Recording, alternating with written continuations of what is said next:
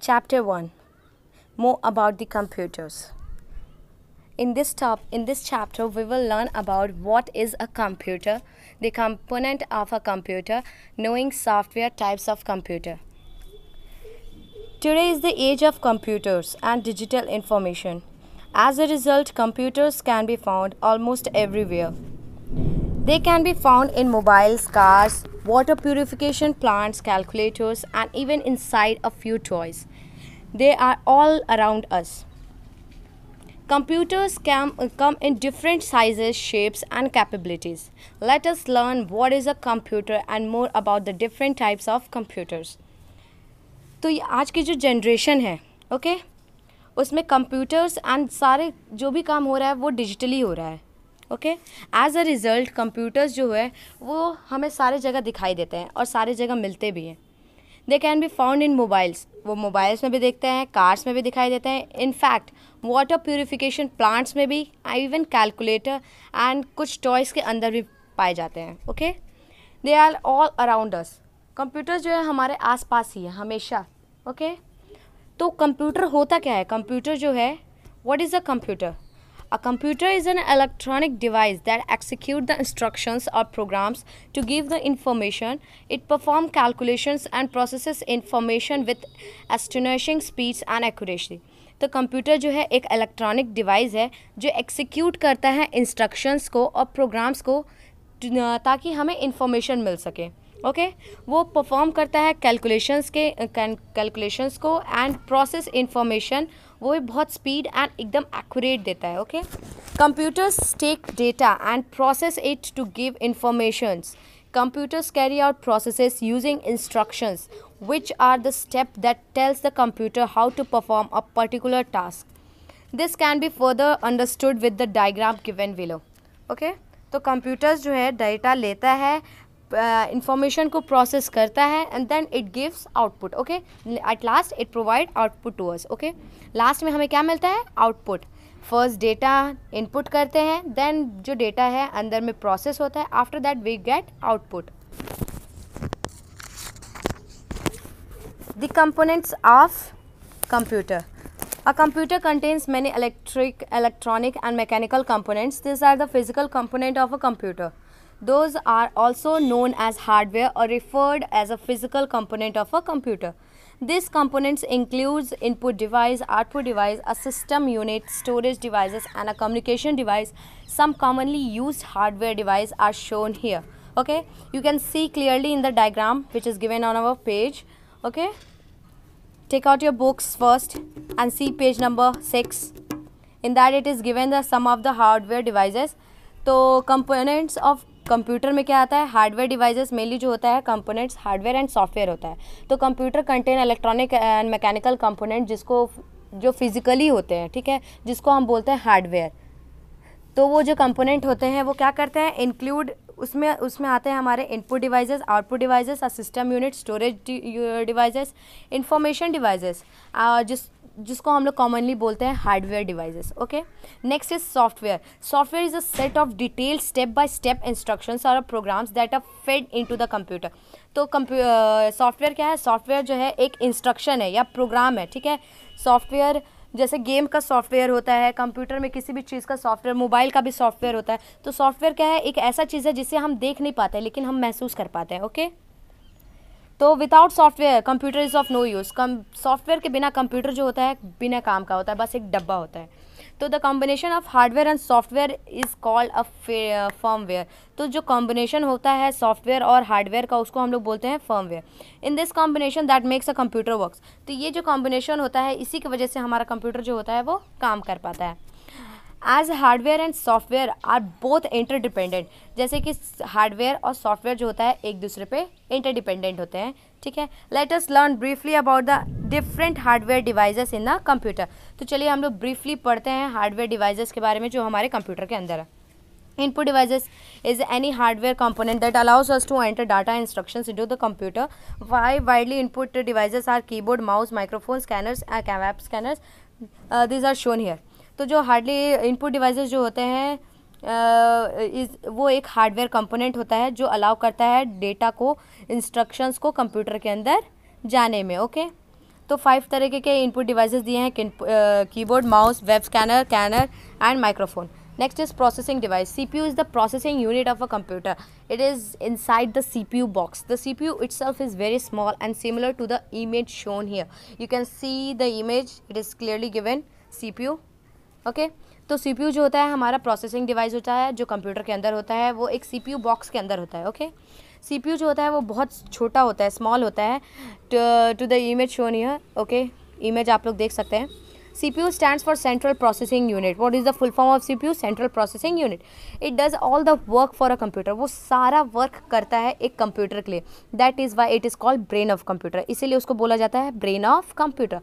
A CPU generates a lot of heat, so there are usually a small fan inside nearby to cool it down. तो CPU जो होता है वो ज़्यादातर heat produce करता है, इसलिए उसके अंदर क्या रहता है, एक फ़ैन लगा रहता है ताकि वो उसको कूल कर सके. Now let us discuss the component of Central Processing Unit. तो सेंट्रल प्रोसेसिंग यूनिट जो CPU है उसके अंदर क्या क्या कंपोनेंट है। तो पहला है अर्थमेटिक लॉजिक यूनिट जिसको हम लोग बोलते हैं ALU. Next is control unit, memory unit, Rome, RAM, okay. तो what is arithmetic logic unit? It does all the calculation as the name implies. The arithmetic and logic unit also performs logical operation. A logical operation is usually a comparison order with decision making like yes और no. तो arithmetic से ही नाम से पता चल रहा है कि वो कैलकुलेशन करेगा, okay. Next is logic. Logic मतलब कि लॉजिकल ऑपरेशन, जितने भी लॉजिक वाली चीज़ें हैं वो भी वो परफॉर्म करता है, okay, in the form of yes and no. Next is control unit. तो it controls all the activities of the computer and also tells other part of the computer what they should do. It uses electrical signals to direct the entire computer system to carry out and execute stored program instructions. तो क्या करता है, ये control करता है सारे activities of the computer को और ये भी बताता है कंप्यूटर को क्या करना है, ठीक है। It uses electrical signals to direct the entire computer. वो इलेक्ट्रिकल सिग्नल्स को यूज़ करता है और सारे कंप्यूटर के प्रोग्राम्स को इंस्ट्रक्ट करता है कि कैसे कंप्लीट करना है. Next is memory unit. It is use to store data and instructions inside the processor temporary. The main और the primary memory stores informations. The main memory of the computer system is divided into 2 parts. ठीक है. तो memory unit क्या करता है कि सारे informations और डेटा को और इंस्ट्रक्शंस को एक टेम्पररी प्रोसेसर में स्टोर कर रखता है. वहाँ पे 2 टाइप के मेमोरी होते हैं, okay, RAM and Rome. RAM जो होता है read only memory. It stand for the information permanent. ये क्या करता है कि जो इन्फॉर्मेशन होता है उसको परमानेंटली स्टोर करके रखता है.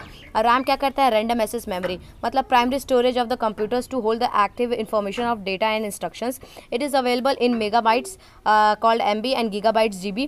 RAM doesn't retain information when the power to your personal computer is turned up. तो बोला है रैम जो रहता है कि जैसे पावर गया मतलब सारा इन्फॉर्मेशन जो भी कंप्यूटर में अगर आप सेव नहीं किया तो वो पूरा का पूरा उड़ जाएगा, okay. And in Rome it is already present there. Output device. Output refers to the result of the computer that processing device component that conveys information to one or more people. 4 commonly used output device are printer, monitor, plotter and speaker. A printer produces text and graphics on the physical medium such as paper. Monitor displays the text, graphic, videos on the screen. Plotter is usually extensively on drafting field of architect, engineer, etc. Speakers allows you to hear music, voice and other audio. तो output device क्या करता है, कोई भी information होता है जो हम लोग मॉनिटर को कन्वे किए हैं या कंप्यूटर को कन्वे किए हैं वो तुरंत उसका रिजल्ट, ओके, जो देता है वो हमें आउटपुट डिवाइस से ही मिलता है. आउटपुट डिवाइस होता है मॉनिटर हो गया, प्लॉटर हो गया, स्पीकर हो गया. तो प्रिंटर प्रोड्यूस करता है टेक्स्ट और ग्राफिक्स को पेपर पे और मॉनिटर क्या करता है टेक्स्ट ग्राफिक्स को वीडियो और को स्क्रीन पे, okay. Next is storage device. This device stored information permanently on magnetic media. Data stored remains there till the user erases. Computer keeps data and instructions and information on storage media. Example of storage media are USB flash driver, hard disk, optical disk and memory cards. A storage device records or retrieves items to and from storage media. तो ये जो devices है वो क्या करता है, information को permanently magnetic media में स्टोर करके रखता है. ओके. कंप्यूटर जो रहता है इंफॉर्मेशन डेटा को स्टोर करके रखता है. एग्जांपल्स हो गया जैसे यूएसबी, हार्ड डिस्क हो गया, फ्लॉपी डिस्क हो गया. ओके. एंड मेमोरी कार्ड्स, जैसे हम लोग जो पेन ड्राइव होता है, पेन ड्राइव भी एक तरीके का स्टोरेज डिवाइस है.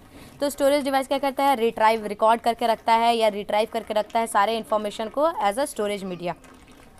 Knowing software. Here it is given, fill in the blanks. You have to do it in your own. Okay. Knowing software. The word software codes programs are often used interchangeably. They refers to the instruction sequence that run the hardware of a computer. They are divided to two general areas: operating and application programs. Operating is a program that controls the working of operating systems. Example: MS, Windows, Linux, Mac, etc. Application software are those programs fulfill the needs of the computer user. Example Microsoft office, Photoshop, flash etcetera. तो software जो होता है वो programme को code करके रखता है और इंस्ट्रक्शंस देता है. दो टाइप्स के होते हैं, operating and application software. Next is type of computer. तो there are different types of computer used in the different task. Let us learn about here more. Super computer is the fastest and most powerful computer. It is also the most expensive and the fastest computer are capable of processing more than a क्वाड्रिलिनियर instructions in a single second. With weight that exceed 100 ton, these computers can store more than 20,000 times the data and information on an average desktop computer. Application requiring complex sophisticated mathematical calculations use supercomputer. Weather forecasting, aircraft designing, defense related requires lot of data to be processed, and so supercomputer are used to be concerned agencies. IBM Advanced Strategic Computer Initiative (WITE) and ASCI (WITE) supercomputers covers space equal to the basketball courts and weigh 106 tons. तो super computer जो होता है most fastest and powerful computer होता है और बहुत expensive भी होता है. कुछ एप्लीकेशंस को रन करने के लिए बहुत ज़्यादा मेमोरी चाहिए होता है और बहुत सॉफ्टिफिकेटेड मैथमेटिकल कैलकुलेशन को भी सॉल्व करने के लिए.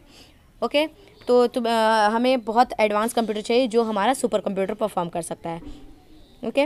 Next is mainframe and mini computer. Mainframe can carry out the number of tasks, billion of instructions for many people at the same time. Mainframe computers are used in banking, finance, healthcare, insurance, utilities, government and other public and private enterprises. They are large, powerful computers designed to handle great volumes of complex and data and process bulky informations. This makes them ideal for the business and national security environment. Mini computers are also used as a server in networks. A server is a computer or a series of computers that links other computer or electronic device together. For example, IBM AS400, HP's 3000. तो main frame computer जो होता है वो large number of task को carry out करता है same people के लिए, वो भी एक ही टाइम पे. Okay. For many people at the same time. Main frame computer जो होता है ज़्यादातर banking, finance, health care, insurance, utilities, government etcetera के लिए यूज़ होता है. ओके. एंड मिनी कंप्यूटर जो होता है वो सर्वर्स को कनेक्ट करके रखने के लिए यूज़ होता है. Okay. Used in the as a server in networks. ठीक है. तो बहुत सारे कंप्यूटर जो होते हैं वो किसके नेटवर्क से चलते हैं, mini frame. Okay. Mini computer जो होते हैं वो उसकी वजह से बहुत सारे कंप्यूटर जो होते हैं वो रन करते हैं. Next is microcomputers. Microcomputer or a personal computer is a complete computer but much smaller than a mainframe or a mini frame. This is the most visible form of computer in the present world. Desktop, laptops, personal digital assistants are types of microcomputers. Let us understand these in detail here. Okay. तो micro computer जो होता है personal computer है जो कोई complete computer है लेकिन बहुत स्मॉलर है मेन फ्रेम और मिनी कंप्यूटर से. ओके. तो नेक्स्ट ही डेस्कटॉप, लैपटॉप, ये सब क्या है, अ पर्सनल डिजिटल असिस्टेंस जिसको बोलते हैं PDA. ये सब हमारे माइक्रो कंप्यूटर्स के एग्जांपल्स हैं. Micro computers is a kept at one location as portable. Desktop जो होता है वो पोर्टेबल नहीं होता है. ओके. मतलब एक जगह से दूसरी जगह नहीं ले जाया सकता है। नेक्स्ट है लैपटॉप। लैपटॉप जो है एक नोटबुक की तरह है जो कि पोर्टेबल है, एक जगह से दूसरी जगह ले जाया जा सकता है। ओके वो एकदम बुक की तरह दिखता है, taken anywhere and the batteries is chargeable, उसका बैटरी जो होता है उसको चार्ज करना रहता है। And PDA personal digital assistants are computer that usually do not have keyboards but relief to touch screen technology for the user inputs, they are used as a mobile phones, as a web scanner and to run multimedia applications. तो ये क्या है कि ये computers जो है ज़्यादातर इसमें कीबोर्ड नहीं होता है। ओके उसमें ज़्यादातर टच वाला होता है। ये ज़्यादातर होता है mobile phones, web browsers and to run multimedia applications. Next is variable computer. Wearable computers are the computers that are worn on the body.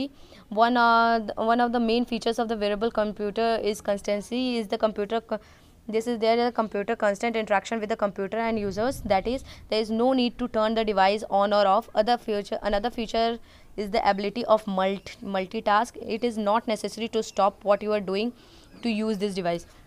तो वेरेबल कंप्यूटर जो होता है वो हमारे बॉडी के ऊपर पहना जाता है।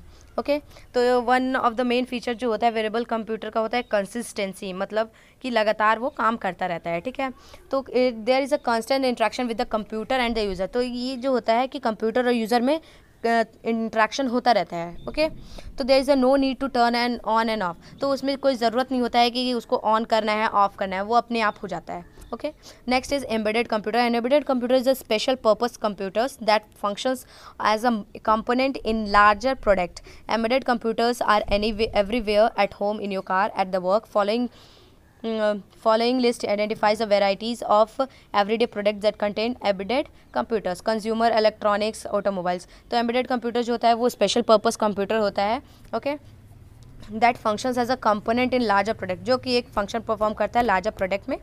ओके तो एम्बेडेड कंप्यूटर्स जो है कहाँ रहते हैं, electronic device and automobiles, process controllers and robotics, computer device and office machines.